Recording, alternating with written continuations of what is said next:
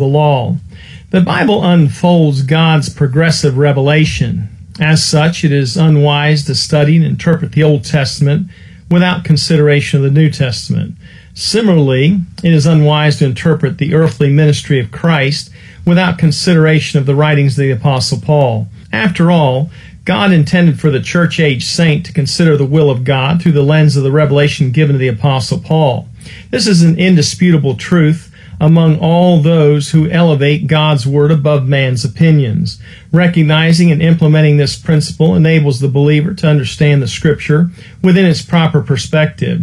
Paul repeatedly emphasized this in verses like the following, 2 Timothy 2:7. Consider what I say, and the Lord give thee understanding in all things. An equally important truth to understand is the fact that God revealed and instituted many of Paul's revelations prior to Paul's writings.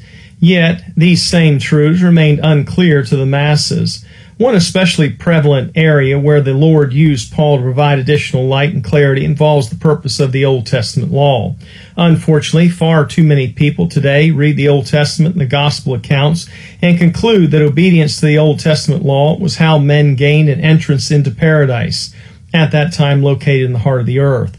The Apostle Paul gave a much different perspective as he looked back on the purpose of the law. When one considers the totality of Scripture, he can emphatically state that God did not give the law to provide a means for salvation, but rather to bring man to a realization of his guilty condition, complete spiritual inadequacy, and pending condemnation. Romans 3:19. Now we know that what things soever the law saith, it saith to them who are under the law, that every mouth may be stopped, and all the world may become guilty before God. Biblically speaking, God intended for the law to shut the mouths of all those looking to it for reconciliation and justification. After all, the standard of righteousness contained in the law was so lofty that only God, manifest in the flesh, could attain to its demands. John 1:14, 1 Timothy 3:16. God simply designed the law to reveal man's sin and his shortcomings concerning God's standards of righteousness. This understanding of the law drove men to trust in the Lord and Him alone. Paul expressed these truths in his testimony of the law's involvement concerning his own conversion. The law magnified Paul's sin, and, as he stated, it was by the law Paul knew sin. Romans 7:7. What shall we say then? Is the law sin? God forbid. Nay, I had not known sin but by the law. For I had not known lust, except the law had said, Thou shalt not covet. But sin, taking occasion by the commandment, wrought in me all manner of concupiscence. For without the law, sin was dead. For I was alive without the law once, but when the commandment came, sin revived, and I died. And the commandment which was ordained to life I found to be unto death. For sin, taking occasion by the commandment, deceived me, and by it slew me.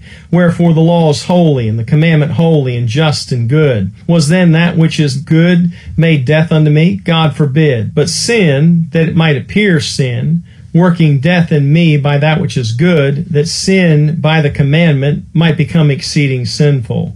Romans chapter 7 provides insight indicative of the purpose of the law. God used the law in the life of unsaved men. Saul, in this case, to bring awareness of one's sinful or lost condition.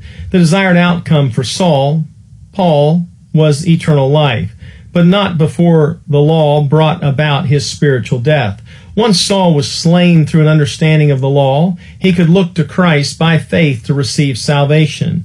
If this was true in the life of Saul, later changed to Paul, this pattern should be able to be traced throughout the Lord's earthly ministry. Without a realization of one's sinfulness, the individual will see no need to trust the Savior. The case of the woman at the well is a prime example. The Savior's methods brought about the desired results. While the average soul winner today would have led the woman at the well in a sinner's prayer the moment she said, Sir, give me this water that I thirst not, neither come hither to draw, John 4:15, Jesus uniquely responded, Go call thy husband and come hither, John 4:16. Christ intended for his words to bring to light the woman's sinful condition. The woman's acknowledgement of her wrongdoing, John 4:17, moved the Savior to reveal himself to her as the Messiah, John 4:25 and 26, and her testimony says it all. Come see a man which told me all things that ever I did. Is not this the Christ? John 4:29. Some of the more carnal brethren would point to Christ's words as a lordship salvation approach, but the Bible exposes these men as purely ignorant. No true Bible student would ever suggest that the answer to the woman's thirst and her hope of eternal life was granted based upon obedience to the law. She simply acknowledged her sinfulness, and the light of truth was increased. Thus, we recognize that the purpose of Christ's dialogue with a woman was to reveal her sin and to bring her to faith in the Messiah.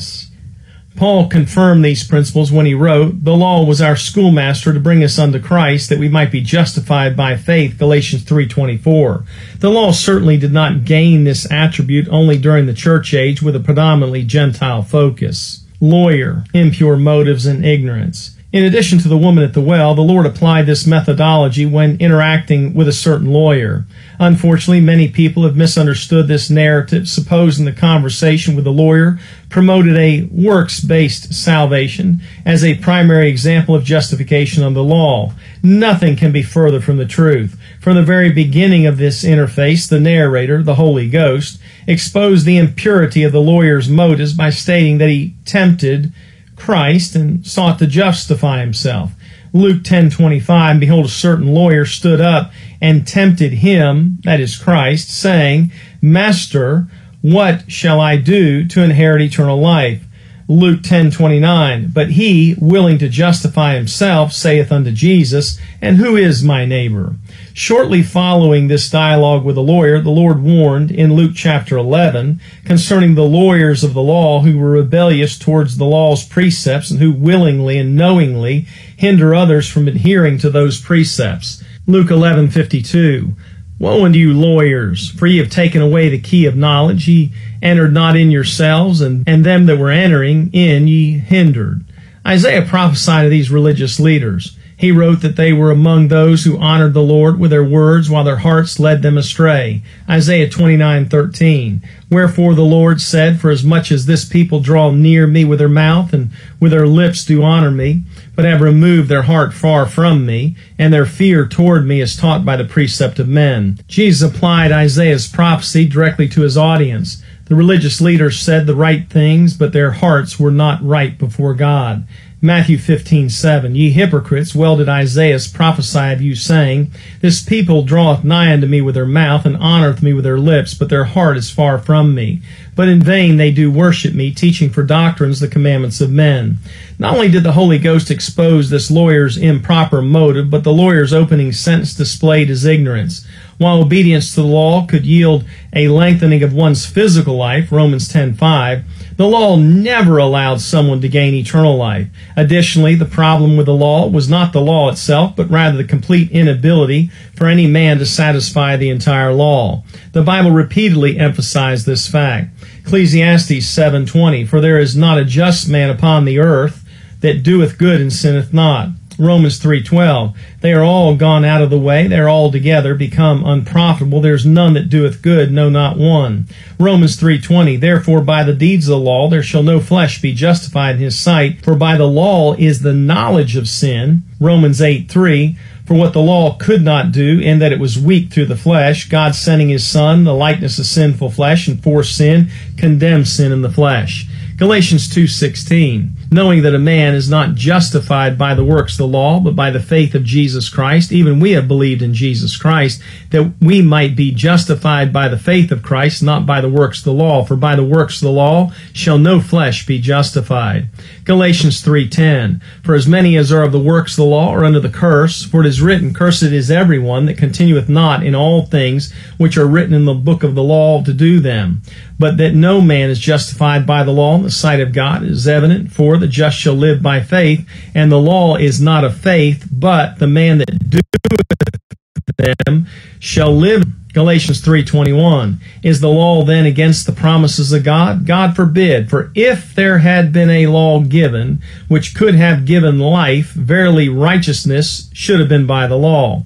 But the Scripture hath concluded all under sin, that the promise by faith of Jesus Christ might be given to them that believe." Paul clearly expressed the Jews' problem when he stated that they, being ignorant of God's righteousness and going about to establish their own righteousness, have not submitted themselves unto the righteousness of God. Romans 10:3. This statement reveals that any man who sought or seeks to establish his own righteousness simply manifested an ignorance toward God's righteousness. That being said, it becomes quite obvious that the line of questioning from the lawyer revealed his ignorance in his attempts to establish his own righteousness. Luke 10:25. And behold, a certain lawyer stood up, tempted him, saying, Master, what shall I do to inherit eternal life? Because of the nature of the law, works undeniably were more prominent during the law's economy. God obviously intended for this to be the case. Yet God never designed the law to convince any man of his own self-worth and self-righteousness. Rather, God's stated standard of righteousness was designed to promote the pursuit of the righteousness of God by faith. Yet Israel repeatedly chose works in pursuit of their own righteousness. Unfortunately, man's natural propensity for pride tends to override that which is good and holy. The Jews, with the wrong heart's motive, were simply not right with God. In fact, their self-righteousness blinded them to the truth. They stumbled at the law's emphasis of works and blindly assumed themselves righteous. Romans 9:31, But Israel, which followed after the law of righteousness, hath not attained to the law of righteousness. Wherefore? Because they sought it not by faith, but as it were by the works of the law, for they stumbled at that stumbling stone. The cause of Israel's failure is undeniable. Israel sought righteousness by the works of the law rather than by faith. No statement in the Bible can be clearer concerning God's desire for faith and the inability of works to attain righteousness. The Savior's response to the lawyer. Characteristic of the Lord's methodology, instead of answering the question posed by the lawyer, the Savior replied with his own series of questions. Jesus knew the lawyer was attempting to ensnare him, so his questions were designed to expose the true nature and condition of the lawyer's heart. As is often the case, Christ's questions served as the vessel to draw truth from the well of the man's heart. As such, the Savior had two primary questions. Number one, what does the law say? And number two, what does what you read in the law mean to you? Luke 10:26, and he said unto him, What is written in the law? How readest thou? Initially, the Savior allowed the man to dominate the conversation so that when Christ interjected, he would impact the broader audience for the greater good. This mode of questioning allowed the man to reveal his heart's condition, Luke 6:45. The man likely prided himself in his knowledge of the law. His answers demonstrated how much he knew and how superior his life was compared to others. Luke 10:27. And he answering said, Thou shalt love the Lord thy God with all thy heart, and with all thy soul, and with all thy strength, with all thy mind, and thy neighbor as thyself. And he said unto him, Thou hast answered right, this do, and thou shalt live. While the lawyer's answers revealed he was truly a student of the facts contained within the law, his unsavory motives had already been exposed. Although he had knowledge of the factual information of the law, he was ignorant to its intended purposes. Through Christ's continued questioning, the lawyer's answers would further expose his motives. In the end, he completely missed the point and the purpose of the law. Nonetheless, Jesus said, he answered right, Luke 10:28, For love is, after all, fulfilling of the law. For love is, after all, the fulfilling of the law. This truth was testified by Christ. Matthew 22:36, Master, which is the great commandment in the law? Jesus said unto him, Thou shalt love the Lord thy God with all thy heart, and with all thy soul, and with all thy mind. This is the first and great commandment. The second is like unto it. Thou shalt love thy neighbor as thyself. On these two commandments hang all the law and the prophets. And later confirmed by the Apostle Paul, Romans 13:10, Love worketh no ill to his neighbor, therefore love is the fulfilling of the law. Those teachers today looking to prove salvation by works during the ministry of Christ revel in their perception of the Savior's response. Yet in doing so, they behave more like a runner celebrating victory prior to crossing the finish line. They assume that the Savior said, This do, and thou shalt have eternal life. That is not what he said. Instead, the Savior actually said, This do, and thou shalt live. This distinction is crucial. After all, Paul later expressed that one's righteousness attained through keeping the law was incapable of giving eternal life. Galatians 3:21. Is the law then against the promises of God? God forbid. For if there had been a law given which could have given life, verily righteousness should have been by the law. This lack of efficacy was not a problem with the law, but the fault was squarely focused upon man. Yet there are those who unwisely promote some type of faith plus works salvation system using the Savior's conversation with a lawyer. Think about it. The lawyer simply had to love God 100% of the time, with 100% of his faculties. That is, with all his heart, soul, strength, and mind, Luke 10:27. The Bible is clear throughout its 66 books. God demands absolute righteousness for any person to be saved. Yet every man's best state falls short of God's just requirements, Romans 3:23-26. Only a prideful and truth-rejecting lawyer would claim to live at such a level of self-righteousness, and only those blinded by man-made philosophies could remain ignorant of such an impossibility. In fact, the Lord confirmed that none of the religious Jews in his audience were even keeping the law. John 7:19, did not Moses give you the law, and yet none of you keepeth the law? Why go ye about to kill me? To further complicate the matter, obedience to the law was an all-or-nothing matter. James testified, for whosoever shall keep the whole law and yet offend in one point, he is guilty of all, James 2:10. Triumphing under the law was not analogous to receiving a passing grade on a math or science test. Passing the law's requirements meant receiving 100%, and only Christ ever attained to such lofty expectations. This does not mean that the law failed in its purpose. Instead, it wonderfully served its purpose of showing man his insufficiency apart from trusting God. Even under the law, God's emphasis and desired outcome always pointed to a man's heart condition. In fact, God repeatedly expressed his desire for a spiritually circumcised heart. Deuteronomy 10:16, circumcise therefore the foreskin of your heart, and be no more stiff-necked. Deuteronomy 30, verse 6, and the Lord thy God will circumcise thine heart, and the heart of thy seed, to love the Lord thy God with all thine heart, and with all thy soul, that thou mayest live. The lawyer's cross-examination. As the conversation continued, it became obvious that the lawyer hoped to discover some type of legal loophole in the law's dictates by limiting the scope of his neighbor, thus minimizing his responsibilities. Thus the lawyer voiced another question when Christ confirmed that he was to love his neighbor. And who is my neighbor? Luke 10:29, but he, the lawyer, willing to justify himself, said unto Jesus, and who is my neighbor? Once again, the Holy Ghost exposed the lawyer's ungodly motives. He was willing to justify himself. Most people who question the veracity of God's Word are like this lawyer. Consider the implications of his self-perception. Number one, I have unfailingly loved God. And number two, if Christ limited the definition of neighbor, he had unfailingly accomplished loving his neighbor as well. He could feel justified. Christ, however, needed not that any should testify of man, for he knew what was in man, John 2:25. As such, the Savior understood that the man sought to justify himself or declare himself to be right. As before, the Savior met the man's questions by posing a question of his own. Prior to doing so, the Savior described an incident of a certain man who desperately needed help.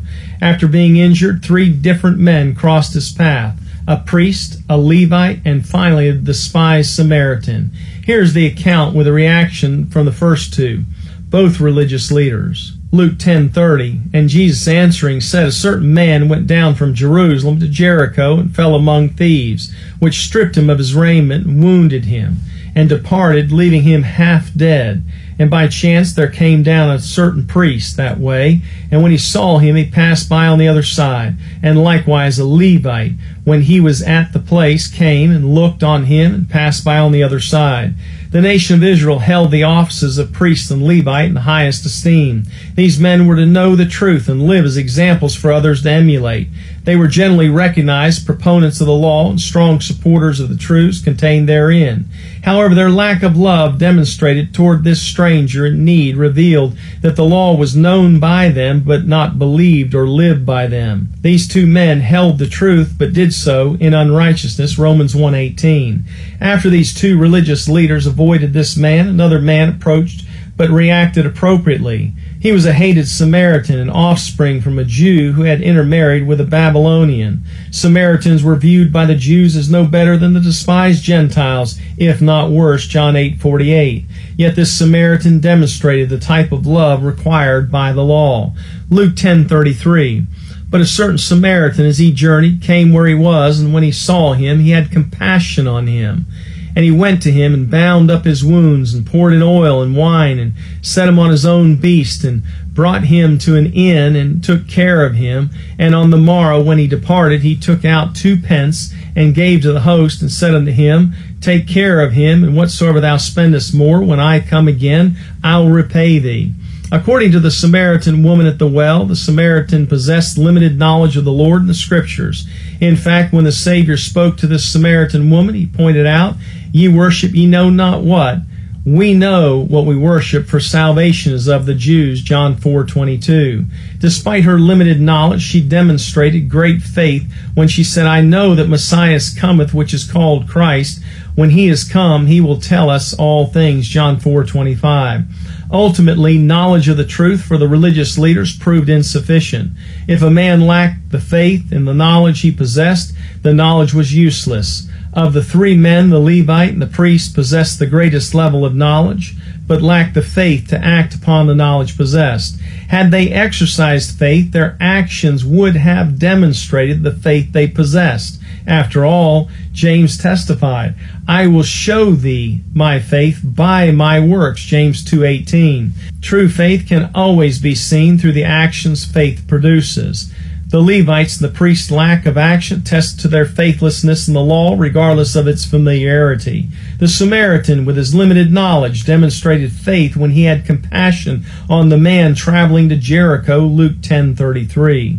While the Samaritan may have lacked the vast storehouse of knowledge concerning the Scripture possessed by the Levite and the priest, he had the work of the law written in his heart. He simply exercised faith in that truth. Romans 2:12. For as many as have sinned without law shall also perish without law, and as many have sinned in the law shall be judged by the law. For not the hearers of the law are just before God, but the doers of the law shall be justified. For when the Gentiles which have not the law do by nature the things contained in the law, these having not the law are law unto themselves, which show the work of the law written in their hearts, their conscience also bearing witness, and their thoughts the meanwhile accusing or else excusing one another. The inquiring lawyer sought to justify himself, yet the Savior pointed to a man justified before God by his faith in the work of the law written in his heart. His justification in the sight of men was due to the demonstration of his faith through the compassion and the subsequent care of the injured traveler. Instead of personally answering the lawyer's question, the Savior allowed one more opportunity for the lawyer's own words to become judge and jury. Luke 10:36, which now of these 3 thinkest thou was neighbor unto him that fell among thieves? And he said, He that showed mercy on him. Then said Jesus unto him, Go and do thou likewise. Evidently, this lawyer was not as pure as he had envisioned. The answer of the Savior was that the lawyer would not find eternal life until he became like the Samaritan. Before the Samaritan ever approached the injured traveler, he had exercised faith in the truth he possessed. The injured traveler merely gave him opportunity for others to see what was already in the man, true faith. In fact, Jesus already answered the question elsewhere concerning the means by which one could obtain eternal life. John 3:15, that whosoever believeth in him should not perish, but have eternal life. For God so loved the world that he gave his only begotten Son, that whosoever believeth in him should not perish, but have everlasting life. John 10:27, My sheep hear my voice, and I know them, and they follow me, and I give unto them eternal life, and they shall never perish, neither shall any man pluck them out of my hand. In Luke chapter 10, the Savior's answer was tailored to his audience because he knew man's thoughts. Luke 6:8. If a lawyer came to him wanting to justify himself through works, that lawyer needed to first learn the impossibility of obtaining eternal life from keeping the law. Next, he needed to understand that his view of his own righteousness was completely skewed. Christ simply used the law to prove his point. The law gave the knowledge of sin to this lawyer and served as a schoolmaster to bring him unto Christ. If the lawyer's heart was seeking the truth, the law would make known to him his sinful condition. Romans 3:20, Therefore by the deeds of the law there shall no flesh be justified in his sight. For by the law is the knowledge of sin, but now the righteousness of God without the law is manifested, being witnessed by the law and the prophets. Galatians 3:24, Wherefore the law was our schoolmaster to bring us unto Christ, that we might be justified by faith. While considering Galatians chapter 3, note that it was earlier in that chapter Paul debunked the idea that the law was given to assist someone in becoming righteous. No law could be given to achieve such a lofty goal because the doer would have to keep it without ever failing or faltering. Galatians 3:21. Is the law then against the promises of God? God forbid. For if there had been a law given which could have given life, verily righteousness should have been by the law. Again, there was never a problem with the law. It was a problem with the sinfulness of man and his complete inability to live a sinless life. The law could offer a relationship with God through the sacrifices and especially a lengthening of lifespan, but never justification before God. Romans 8:3, for what the law could not do, and that it was weak through the flesh, God sending his own Son in the likeness of sinful flesh, and for sin condemns sin in the flesh. God's law is described as the truth. Psalm 119, 142. Good. 1 Timothy 1:8. Holy. Romans 7:12. Spiritual. Romans 7:14. And light. Proverbs 6:23.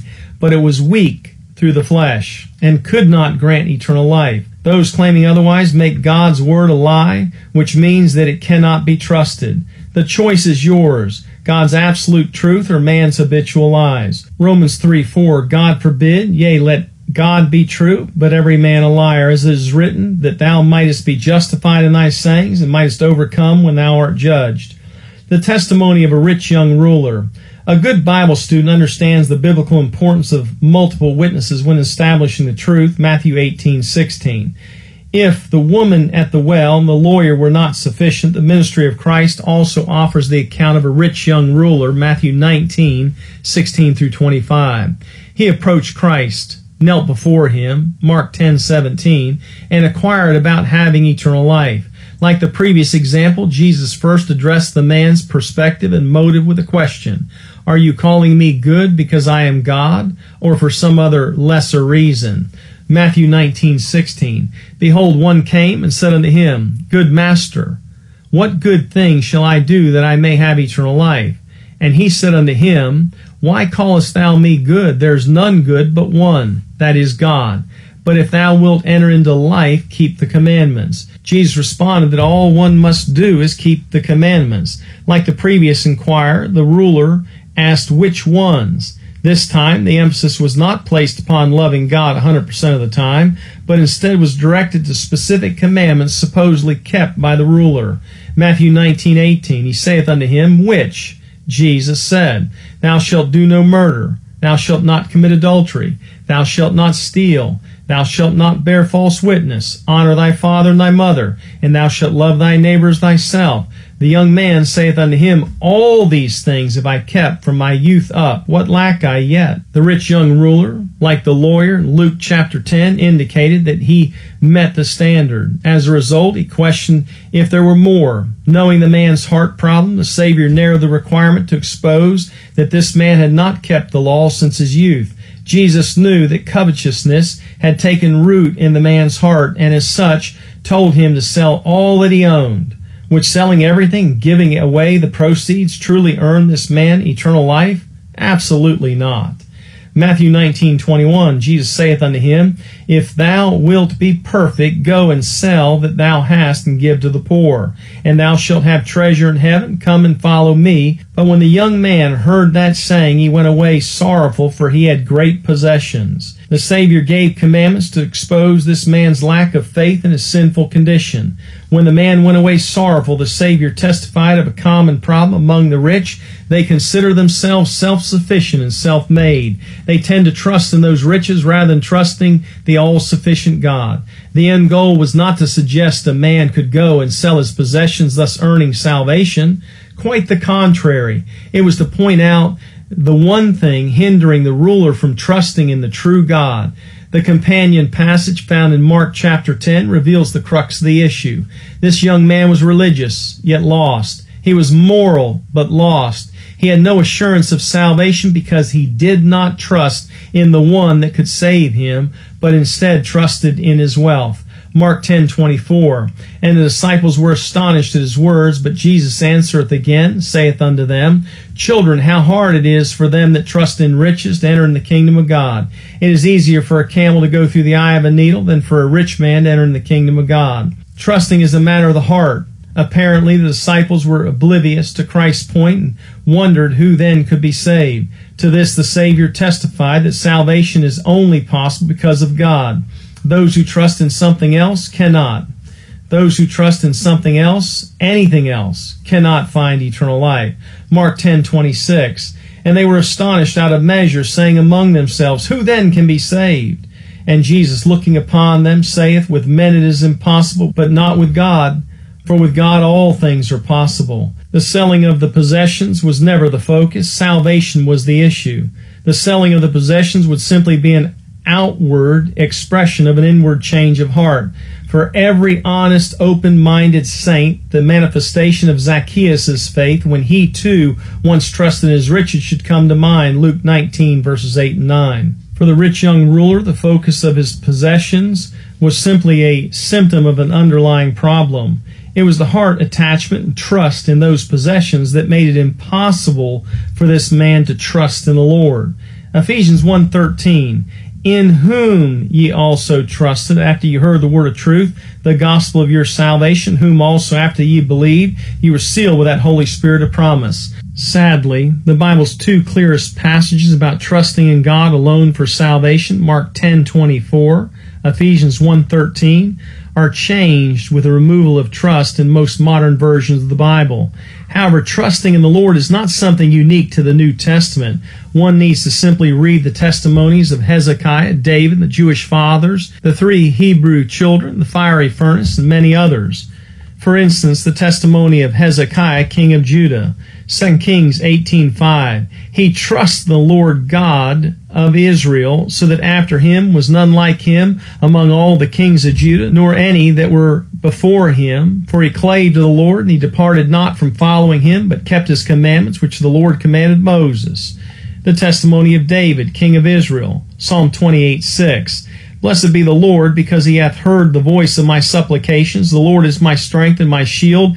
My heart trusted in him, and I am helped. Therefore my heart greatly rejoiceth, and with my song will I praise him. The testimony of the Jewish fathers according to David. Psalm 22:4. Our fathers trusted in thee. They trusted, and thou didst deliver them. They cried unto thee, and were delivered. They trusted in thee, and were not confounded.